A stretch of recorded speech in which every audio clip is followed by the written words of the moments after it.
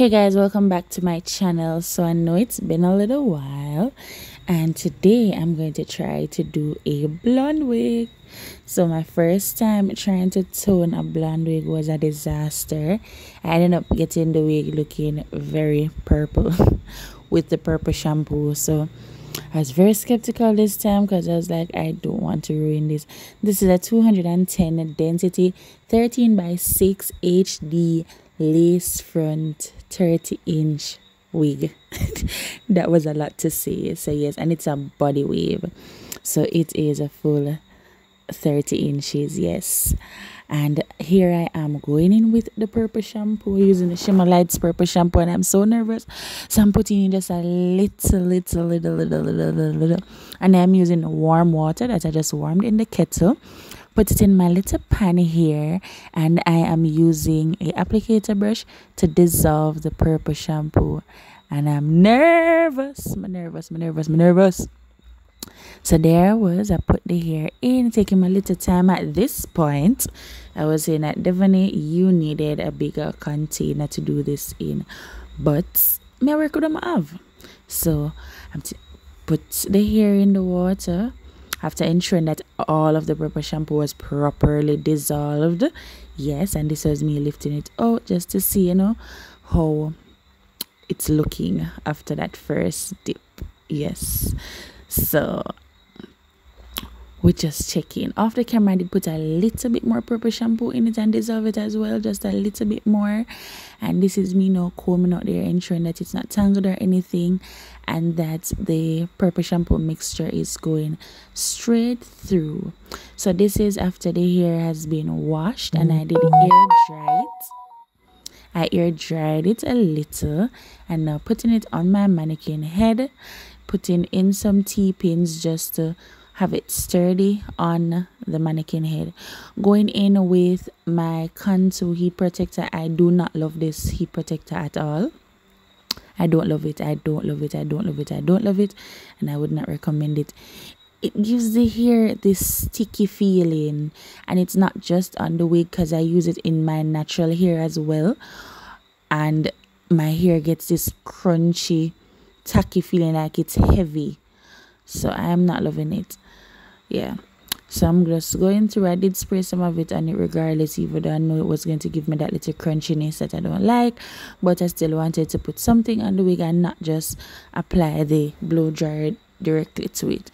So we're combing out the hair just to allow the blow dryer comb to go through with ease. Yes, and listen, don't pay the tape on my blow dryer any mind. Like, this blow dryer is good, faithful, babe. Yes, it is, babe. I did get my blow dryer attachment from Amazon, and this is the hair after it has been fully blow dried. I'll leave the link to all the stuff that I use in the description below, so you guys can purchase them if you like. And look at the hair, it is very nice and flowy at this point. You see, it has a little crunchy feeling, but yeah. So in this bottle here, I have my foundation with a little bit of alcohol, and I'm just shaking it up and spraying it. I realize it not spray. It's not spraying. When it eventually started to spray, it was a whole mess. The spray bottle did a whole mess. I was planning on going in with the roots with my avatar dye in a dark brown, but when I saw how the makeup went through the lace and kind of made a little mess, I was like, you know what, I'm going to make this mistake look intentional. Yes, I'm gonna make this mistake look intentional. So I just finished applying the makeup, some more spray, and that's how I got the wig. Yes, with brown roots, just because of an error. So Jamaican saying is a style and style can't spoil. Well, yeah, this was my style on style, and it did not spoil.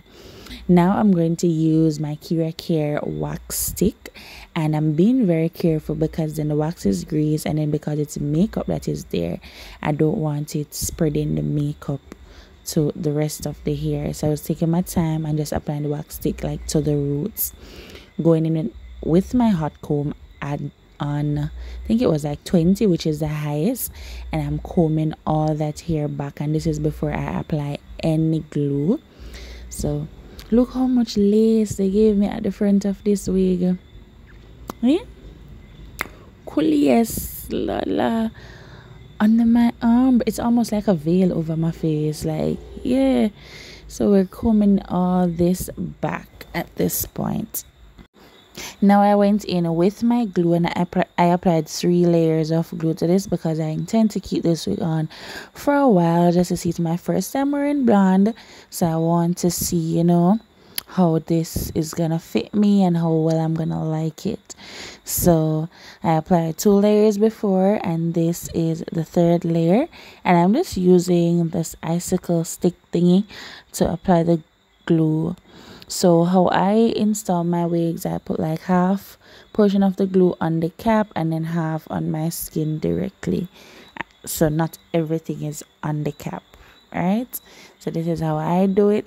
And I spread it, so that's about an inch wide, or probably not fully an inch, but broad enough, because as I said, I intend to keep this wig on, and we're going to leave that glue until it dries, not entirely clear but mostly clear. And of course, no number put in liquor dance, yeah, liquor dance, yeah. So it was taking way too long to dry clear, so I have my blow dryer on cool. Yes, on cool, so basically on a fan setting, no heat at all, and I'm just blowing it to you know, fasten up the process. All right, so I went ahead and placed down the hair. I did not cut any ear tabs out, and then I saw this little style on a TikTok where they applied the powder puffs on the band, so you put those on your ears, which prevents your ears from squeezing so much, you know, when you're trying to melt it. But listen, it was struggling. It was giving me struggles.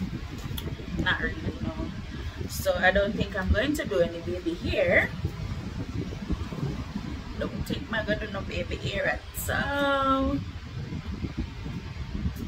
This is like a little reverse color. I like it. Yeah, I like it. I like it. I like it. I like it. Summer years as I talk, people are here, so it